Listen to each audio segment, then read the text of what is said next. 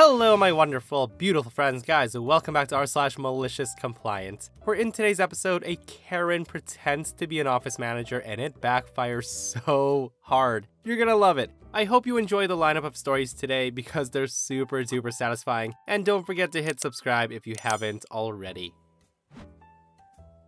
Okay, so this happened a few years ago when I was first starting in hospitality, but this was the best intro I ever got to what hospitality is really like. So on this day, it was the afternoon, and my boss was already in a cranky mood because he was teaching a 17-year-old how to use the coffee machine, which would drive anyone mad. A woman came in and she orders a dine-in coffee extra hot. He let me do the coffee while he went out back, and I made the milk to 75 degrees Celsius. For those who don't know, milk is steamed to around 65 degrees Celsius, which is 149 Fahrenheit. So this should have been fine. She then comes back and says, I asked for extra hot, and this is lukewarm at best. Now I'm brand new at this, so my boss assumes that I've made a mistake. So I remake the coffee, showing him that it's now 80 degrees Celsius, 176 Fahrenheit. He tried a bit by pouring the milk into a separate cup, burnt his mouth, and confirmed the thermometer was fine. I took it out to her, said sorry, and came back to a life lesson from my boss, saying that customers can sometimes tell when someone's new, so they prey on them. So again, the woman comes back, and she says, I come here all the time, and I've never been so disappointed. She then storms back to her table. My boss and I are really confused at this point,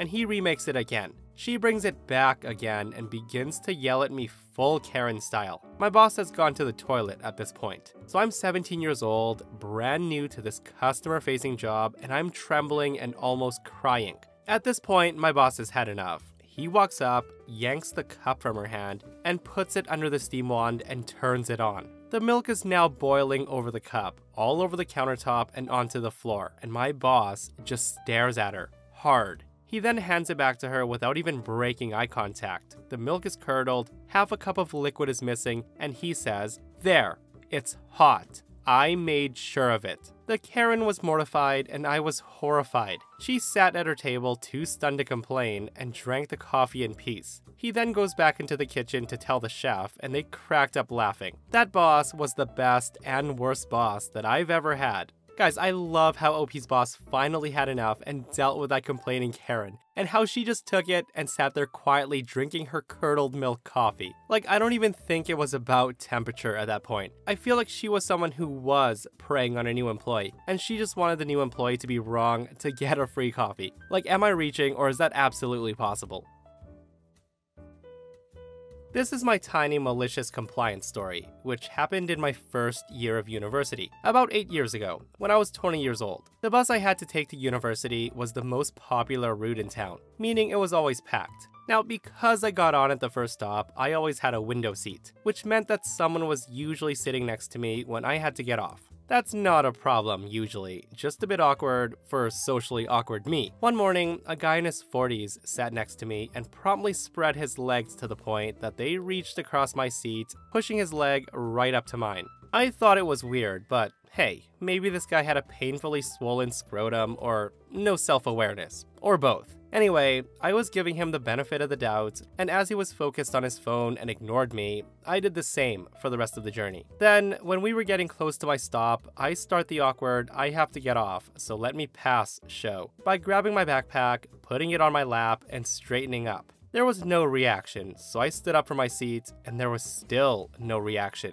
At this point I say, sir? There was no reaction, so I tapped his shoulder, and I say again, sir, I need to get off. Can you let me pass? That's when the guy looked up at me and with the widest, most disgusting grin said, well, sweetie, it looks like you're gonna have to squeeze past me, but that's no problem for such a skinny girl, right? Now, some of the passengers standing around us noticed and they were about to intervene, but I was pissed at that point because I had missed my stop. And I wasn't sure if he was just a pervert or he liked to piss on people's days, but I did not want him to win. So I smiled at him and said, okay, have it your way. My backpack was filled with half a dozen library books that I was going to return that day, and it was bulky and pretty heavy. Now usually I would have put it on after leaving the crowded bus, but not that day. I shouldered my backpack so it was hanging at the right height, and I clumsily and forcefully and in no way sexily squeeze past that guy, dragging my huge backpack across his face. Now, I also leaned back to make sure to really get his nose, and if he emitted any pain-filled protest, well, they must have been muffled by my backpack. As I was standing by the door waiting for the next stop, I looked to see him covering his nose with his hand. It looked like he was checking to see if it was bleeding, but I don't think he did. He might have had a scratch or two from my backpack, but he wasn't injured or anything. But his pride was, though. He kept glaring at me for the glorious half-minute it took for the bus to reach the next stop. I was in such a good mood that I didn't mind walking back to where I was supposed to get off. Guys, honestly, when I read this, I thought she was gonna accidentally drop her book bag on his crotch or something, but hey, a book bag to the face is pretty good too. And seriously, I can't help but to think how often he does this. Like, what a freaking creep, right? Okay, so this malicious compliance comes from my time working at a bank, in their contact center. I literally have hundreds of stories about that place and its customers. But today, I'd like to share a story that's always brought a smile to many suffering customer service coworkers' faces about the time we got one back for the good guys. Okay, so a little backstory. I was employed as a customer service officer. I'd been with the bank for about 18 months at this point, mostly working afternoon shifts. But recently, the bank had moved to a 24-hour customer service model. So while most of the bank would be closed, we were still open.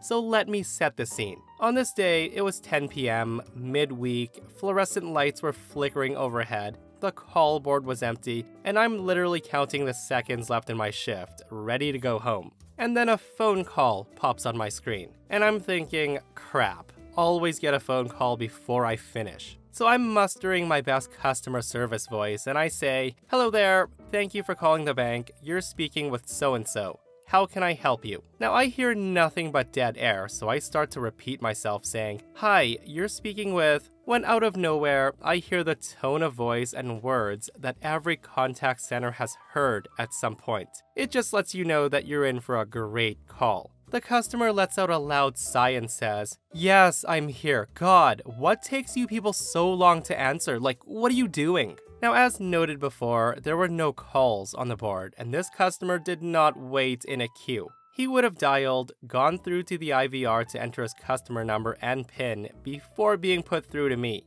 Max 60 seconds. Now me, trying not to provoke any further and get this customer off the phone as quickly as I can so I can go home, says, "Oh, I'm sorry about that. Our system doesn't show a queue, but I'm sorry you had to wait. What can I do for you this evening?" Hearing that, the customer seems to settle down, and he starts explaining that the reason for the call was the interest charges on the most recent credit card bill. He was sure it was a mistake because, quote, "I always pay my bills on time, and I don't like paying you bloodsuckers any more than I have to." Charming, I know. So I place him on hold to look at his account. I start looking at the payment history, when the payments were due, received, what the balances were, etc. Then I quickly looked at the customer's interaction notes. This is where the bank records any contact with the customer, as well as any fee waivers, special interest rates, etc. And I see a very interesting series of notes from colleagues of mine, stating things like, "Customer says interest was charged due to full payment not received by due date. Customer then threatened to close all accounts with the bank. Manager approved interest waiver." Now, notes like this went on for months, until there was a note from the head of customer relations and retention stating, quote, "If customer threatens to close accounts to seek waiver of fees, interest, or other charges, please process immediately. No retention authorized." Now, I was a bit shocked because usually the bank would do a lot to keep existing customers, like they told us in training. They told us it's cheaper to keep a customer than it is to gain a new one.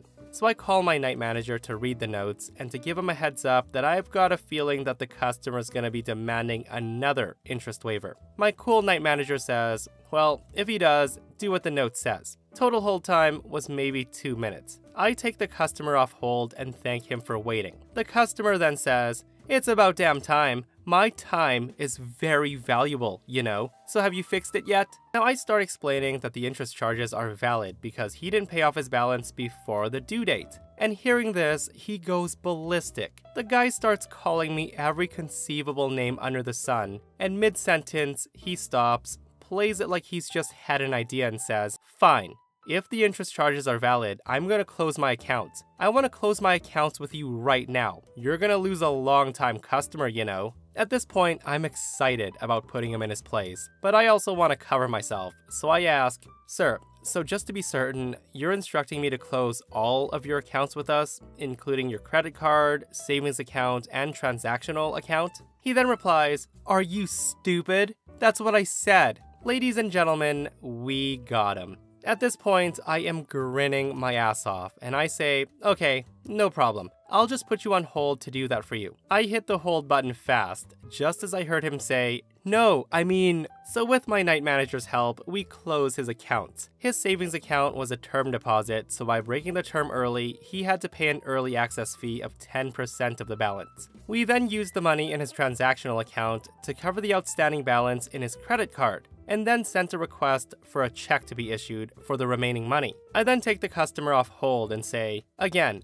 thank you for your patience, sir. As requested, your accounts are now closed. Was there anything else I can help you with tonight?" Now, if you thought the customer went ballistic before, oh boy. There was talk of suing the bank, suing me, suing my night manager, suing the head of customer relations and retentions, suing everybody involved in what happened. He also accused us of discrimination, that I didn't have the authority to do what I did, and he's gonna call police to get us all arrested because we are thieves. He then tells me how useless I am and how I can just go off and kill myself. You get the picture. Now, I'm still smiling because I know that nobody will have to deal with him again. Say, "Sir, I understand you're upset. However, on a recorded phone call, you instructed me to close your accounts, and I've complied with your wishes. As there's nothing else for us to speak about tonight, I will now end the call. Thank you for calling the bank, and have a good night." I then hung up on him before he could say another word. My night manager creates an incident report and sent it to the head of customer relations and retentions, with an attached copy of the call recording.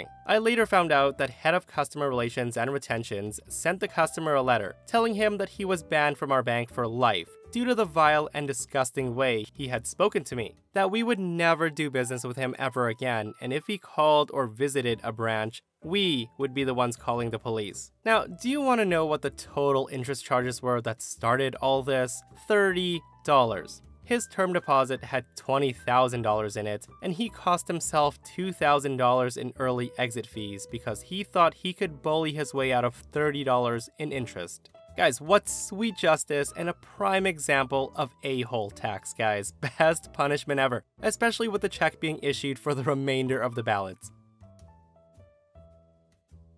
This story happened 16 years ago. When I was about 20 years old, I was department manager in a big box hardware store. People say I acted 25, but I didn't even look 18. As a young female, I saw my fair amount of discrimination, but the worst always came from women. This is the story of one such woman. I managed the paint department. I had 3 associates who worked for me. They loved me as a boss because I bought them a radio and took the shifts they didn't want. I usually worked Friday close and Saturday mid, so my 2 younger guys could have time to have fun on Friday nights, and the older gentlemen took early Saturday mornings, so they could sleep off their fun. In trade, I gave the older gentleman his ideal schedule. My team was awesome. So one day, I was in the department alone, and a lady comes up and asked me where she could find the 5-gallon oil-based primer. I let her know that my location didn't carry the 5-gallon size of that primer. She told me that we did, and said that it was shelved right there, while suggesting that I was too stupid to remember, while her husband gave me an apologetic look. I let her know that another location had what she was looking for, and that it was in fact in that exact location, in that store. She let me know how stupid she thought I was for thinking she could mix up stores. She then began yelling and loudly insisting that I get a man to help her because she wants someone who's competent and not a stupid little girl. Her husband actually tried to step in at that point, but I just smiled and let her know that a male paint associate would be clocking in any minute, and that I would be happy to direct him to her as soon as he's on the clock. I smiled and waited for Joe to clock in.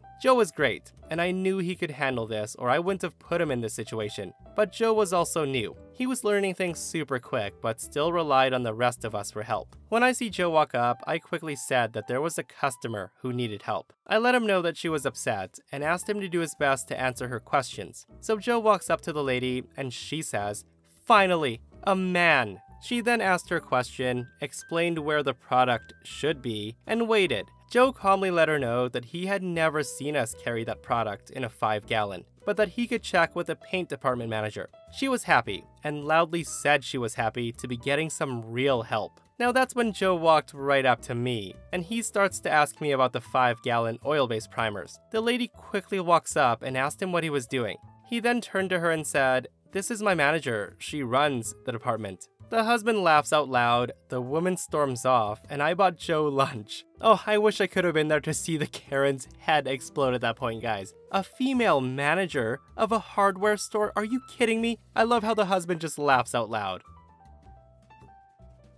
I was working at a company that, despite being a multinational, had a very small staff due to its nature. It was a very specialized medical field. Now this, plus the constant staff absences from the office due to site and field trips, meant that everyone at all degrees of seniority came and went from the head office, and mucked in and did whatever needed doing whenever they were there. Eventually, however, it came to the point of needing a dedicated office person for answering the phone, data entry, filing, etc. So the specialist could focus more on the medical work, and a girl was hired. I was away consulting on a site setup when she started, and this is what happened when I came back and met her. So on this day, I got back in the morning, and I wasn't planning on working immediately after such a long trip. Instead, I was planning on picking up my 5-year-old nephew from school and going to the park with him. We were gonna drop off some papers and a case full of medical equipment at the office along the way. So I arrive at the office wearing jeans with a child in tow. This is fairly unremarkable. Our job schedule is non-standard, and to accommodate this, the drop-ins at all hours in various states, sometimes casual dress are frequent.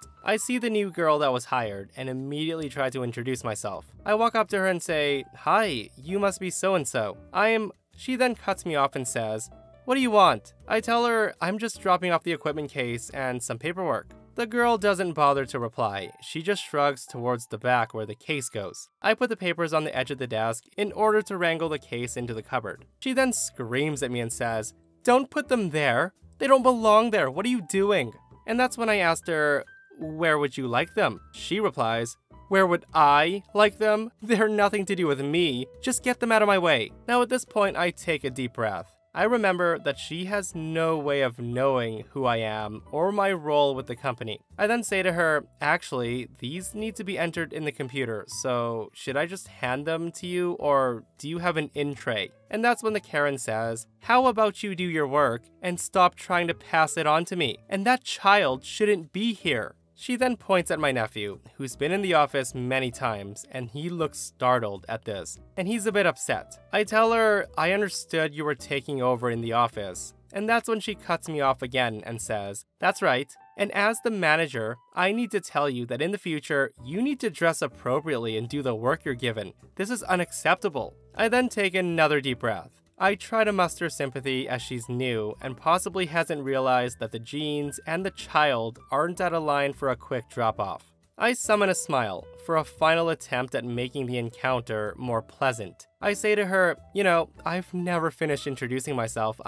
She then points at my nephew and says, "Don't touch anything. Just because your mother lets you away with coming in here doesn't mean I will put up with it." My nephew's now confused and distraught at the attack, and he bursts into tears. Me, suddenly not giving a damn if she's new and losing all sympathy, and my smile say, No, I don't think so." And that's when Karen says, "If you don't like it, you can take it up with the CEO. I'm a close personal friend of his as well as the manager here, and he's happy for me to run the office as I see fit." Now I'm thinking, take it up with the CEO, she says, malicious compliance time. Now I know he'll be in shortly, so I decide to wait and do just that. Soon, he comes in the door, and my nephew says, "Daddy!" He then runs over and gets hugs. The CEO then looks to me and says, "Oh great, you're back. Have you met her yet?" He then looks to the girl and says, "Cindy, this is Dr. So-and-so. She's my business partner and my sister." Now you should have seen the look on her face. He then takes the papers off me and hands them to her. He then looks closer at his son and says, "What's wrong, kiddo? Are you crying?" Now we didn't fire her, she just didn't show up the next day. I don't know what happened to her after that, and she never contacted us for a reference. Oh my freaking goodness, guys. Like, I can feel the embarrassment for this woman. Like, what would you even do in that situation? Like, the only thing you can do is do what this Karen did, and that's to ghost and never come back again. I guess you could say she fired herself, since she was the manager, right? And that, my friends, brings us to another end of our /malicious compliance. Guys, I hope you enjoyed these super satisfying stories today, because I sure as heck did. And if you missed yesterday's episode on the channel, I'll link it right here. OP's Karen parents demand his house, because how dare our child have a better house than us? The police get involved, the story is crazy, so go check it out if you haven't, and myself and Stevie Boy will see you guys in the next one. We love you.